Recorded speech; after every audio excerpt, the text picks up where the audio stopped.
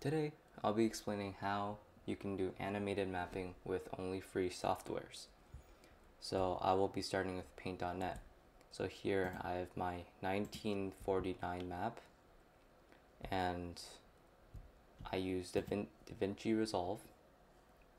So if you want to download it, I'll put a link in the description. It does require your address, so maybe just give them a fake address if you're not comfortable sharing it. But yeah, after you download it, you'll get something, and then you just open edit. Now I already have a lot of things set up here, but you know they're pretty simple to find. You just find it up in the top, and yeah. So on this map, I have a bunch of layers, whatever. So say I want to make a nation talk. So I'm using two slides. One is for the map, and one is for the text. So for the map, you just highlight whatever you need to talk. So say you want, I don't know, Italy to talk. Hold shift, use a paint bucket, and click on Italy's color, and then you get it highlighted. Then control shift F, and it'll compress the layers, and then you save it as whatever you need. You can save this as a 32-bit or 24-bit, doesn't matter.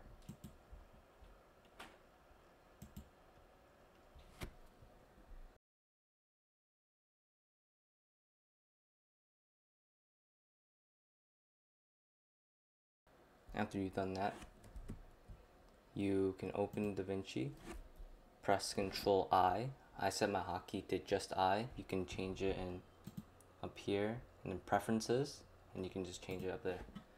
So Control I, and then you just type in whatever it was called. So it was F1, and drag it in.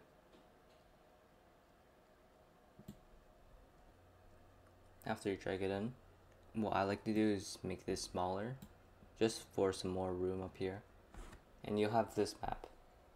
Now in order to use animation, you can't have the text with this slide. You need to have the text on a separate slide. So that's why I have this slide. So this slide, I have 3 layers here. I have the top layer, which is with the date, the flag gradient, and the different lines I have. Middle layer is nothing.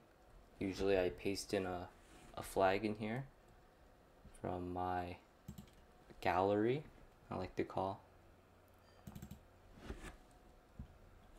And at the bottom is some black, so the text is easy to read. I set my opacity at 200. You can make it higher, you can make it lower, but I wouldn't make it any lower than 180, since then it gets hard to read. So here, since it's Italy, I look for Italy here, and then I do Control C. You have to make sure you highlighted it. Control C, and then you just paste it in the middle layer. So Control V. Now I have Italy here, and I can just make it say whatever it wants.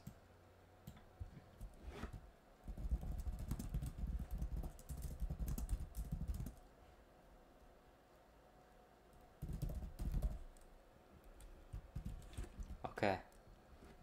And then Control Shift F. And then when you save it, make sure you save it. Oops. Save it as F2. And make sure you save as a PNG 32-bit. If you do 24-bit, it's going to render as white. It's going to render transparency as white. So you make sure you save as a 32-bit. The file size is still very small, and just press OK. Then you go to Davinci Resolve again, Control I, and then you press F2 and then enter. And then now you have the text when it loads. A few moments later. Okay, now it works. Also a tip, if your laptop isn't the best, you can go to playback, proxy mode, and turn it to half resolution. It drops the resolution by half, but you can still read it pretty clearly. So when you're here, it's pretty good, because now you have the layer here and you have the map. So what you want to do is open inspector. Inspector will be turned off, but you can turn it on in the top right, and put in a keyframe. So next to transform, there will be composite, transform, cropping. Do not use dynamic zoom. Right now, it doesn't really work very well. It doesn't give you any coordinates. Transform does. Now for transform, next to it is a keyframe. Press it while your map is highlighted in red. So then go somewhere else in your map and press the keyframe again. And then you can just like navigate it here. So these two arrows to go in between the keyframes. The first keyframe I would put maybe up here. I don't know. I'm not the best with zooming yet. And then so you go from here, and then you set a new coordinate. So zoom here. Alright, so let's see how this looks. Obviously it's a bit laggy since my computer is not the best, but it's fine. And then for the text, if you want to make the text fancy, you can open effects library, go to video transitions, and get push, and just drag it on here, and then it'll have this effect. Okay, you can really see it. It's a bit too laggy, but it basically, like, it slides in. Yeah, see?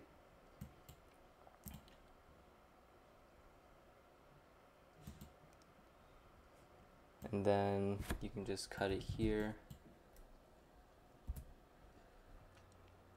And what I like to do is to grab this little thing and like drag it like that. That'll make it up here.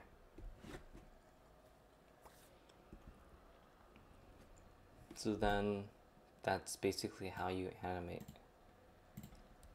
And then if you want to have it have no more text, you do the same. You undo your actions to where there's no one talking, and then you just save it as another name. The same with here.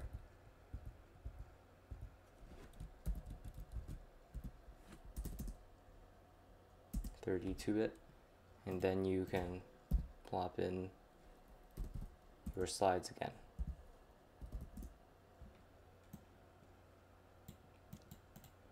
So then when you're here, what you want to do is select this, double click the coordinates, and just paste them in. So you double tap again and Control V.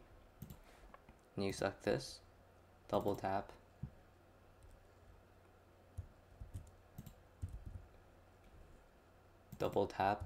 Control C, go here, double tap, Control V. Try not to change it at all. If you see it change, then you can change it back. Then when you're here, does that. If you want to have it to ease in, I'm not sure you can do that with keyframes yet, but there are curves. So you see up here there are curves. So select one, and then click on one, and they'll have this curve. It isn't really easing in, it's just changing how it moves. It's not the best system, but it's better than nothing. But remember, Davinci is free, so If you don't want to spend money on Premiere or Camtasia, this is your best option. Unless you want to pirate, then I guess I can't stop you. You can put in some transition slides here.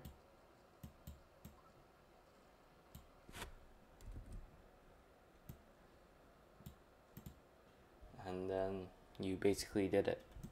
Obviously this is oversimplified. These are only 4 slides. And obviously you're gonna put music, put in other stuff. This is just a rundown of how you animate.